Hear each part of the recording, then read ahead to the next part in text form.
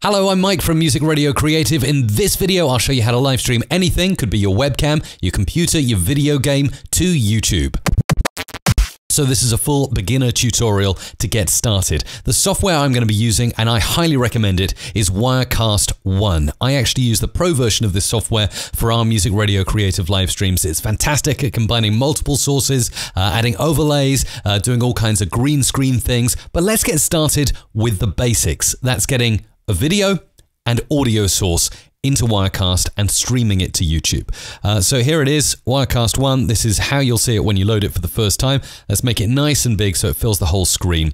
First thing to focus on are these two screens, the black screen and the live broadcast area. So this area represents what will be going out on your live stream when you start broadcasting, and this will be a preview window of things so you can get them all ready to go out on your live stream. Let me give you an example. Let's add a source to Wirecast, and you do this by picking one of the layers. I recommend layer 2 on Wirecast One, as that gives you options above and below your first source. So click the plus button and look for video capture. If it's not selected, if it's on all and you get all these devices, just go for video capture, and you can add one system device to Wirecast One, which is enough for basic live streaming. I'm going to pick the Logitech Brio 4K Stream webcam. It's brilliant, really like it. Click add, and within moments it will boot up, and oh, there I am on the screen, but I'm tiny, I'm a postage stamp. How do I get that sorted? Well, luckily, when you add your source down here, you'll get source properties over here popping up.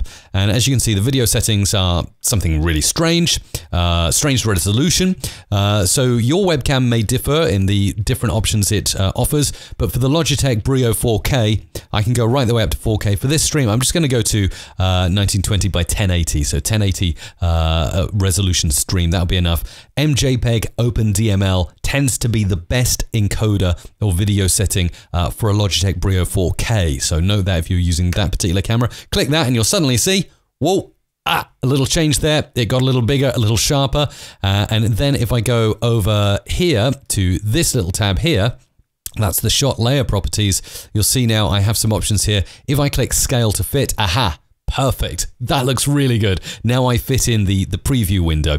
And if I want to put this live into what will eventually go to my live stream, I just take this and I hit the spacebar button.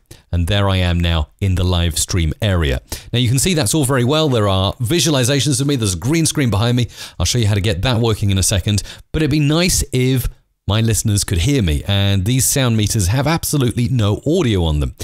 So in Wirecast One, yes, you can add audio sources galore. Just click plus. Again, I'm going to do this on layer 3 now. So underneath layer 2, which is my visual, I'm going to add some audio. Just click audio capture. All of your audio devices will be there. So if you've got an audio interface, a mixer, something like that, you can add it. For me, I know I need Soundcraft Master Audio. That's all the audio that's coming out of my Soundcraft mixing desk. Click add, and lo and behold, here in preview, you can see a little flicking meter. That is me talking. That's exactly what I want. But it will not be live until, again, I do the same thing. I select the source, hit the space bar. That's the simple way. Oh, and you can hear me echoing back. If you want to get rid of that echo, because that's rather annoying, you just switch off the headphones like that. And no echo anymore. That's essentially you previewing what will go out on the live stream. We don't need that, so headphones off, all gone. Now we can see the audio is going out to the live stream, or will be, and the video will be going out to the live stream too. Okay, I'm pretty much ready to set up my live streaming with YouTube. So to do this, I would go into the output menu of Wirecast One, click output settings. Loads of stuff you can do here. If you've got your own RTMP server, if you know what that means, by all means set that up and do your own custom streaming.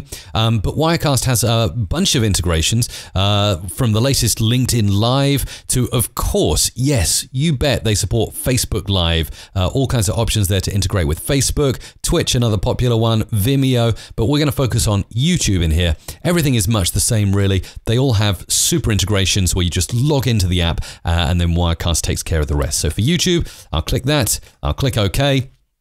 It'll pull everything up. So here we're going to give it a name. We'll call it Mike's Live Stream. Destination is YouTube. Encoding here, these are all presets set up by Wirecast to be optimum for YouTube. At the moment, I can see a 720p is selected, and it's using my Apple encoder, so the Apple hardware encoder on my graphics processing unit. I can go up to 1080p if I want, or I can use a software encoding unit. That's the X264. But for now, I'll stick with my Apple encoder, and I'm going to go for 1080p, 30 frames per second. That should be enough for me. Okay. Audio track selection, no need to worry about this, leave it as track 1. Authenticate, this is where the fun comes in. You can then pop in your settings. I'm just going to move this off screen while I type in my username and password, because you don't really need to see that, do you? Click sign in, and it's signing in. Okay, cool. Now it's come up with a bunch of options. So if you've got multiple YouTube channels, you just select them like that, and you allow Wirecast to manage your YouTube channel. And lo and behold, now it has full access to stream out on YouTube. You don't even need to go over to YouTube and set anything up. Wirecast pulls this all in. So we've got a live now event. We can edit the event name here. We can go and we can change the description. We can change the name. So Wirecast test, for instance. This is a test live stream. And you can change the privacy. At the moment, it's locked on public. Of course, that's what I want. So click save like that. And that is then all good to go. And it will create a live stream to go out to wherever you select. Okay, so this is perfect for my needs right now. I'll click OK to that. When I want to go live and do the live stream, I just click this button here. I'm not going to do it now because that'll put me live to my YouTube channel with hundreds of thousands of people watching. And as this is a test, I'm just showing you. But that is the button you click. As soon as you click that button, anything in this window over here and any audio over here will go live direct to YouTube, to Facebook, wherever you want to stream.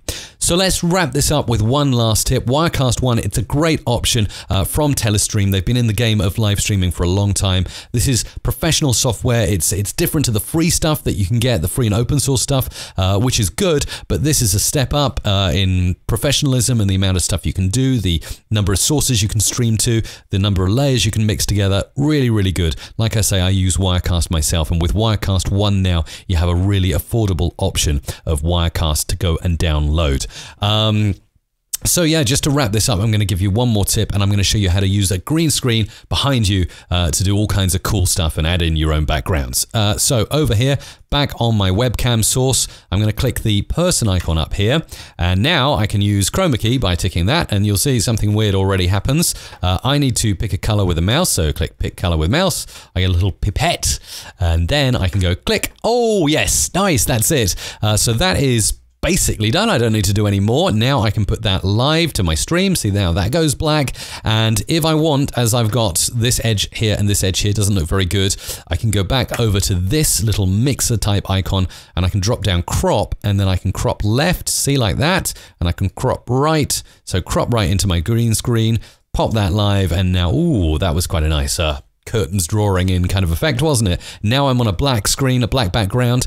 Now I can put something else in the background. Obviously, I've got my audio here on layer 3. If I want, I can grab the title of this, I can pop it up onto layer 1, and therefore that allows me to add a new source here on layer 2. So let's do so. Let's just add a background, for instance. A solid color is pretty good. So let's go for solid color here, and I can change this to whatever color I fancy in the rainbow. So maybe I'm feeling in a bit of a pink mood here. Yes, let's go for a little bit of light pink. Perfect, that'll do for me. And again, we go back to the mixer icon and we scale it to fit.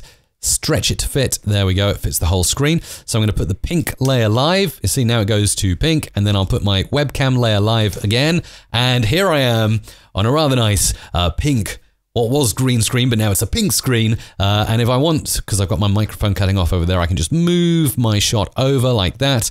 Update that by hitting spacebar. Ooh, I whoosh over to the correct side. Now I have lovely pink, but I can put anything in the background here. I can get my own background. I can get a photo of a beach, a photo of whatever you want. Stick it in the background, put your logo in the background, anything you need. And that is how you get started with Wirecast One. Fantastic software, which is available to download from mrc.fm/Wirecast One. Go there now, mrc.fm/Wirecast1. Enjoy live streaming to YouTube or Facebook or wherever you choose to. Wirecast seems to integrate with most services, and if you do have any questions, I'll do my best to answer them in the comments.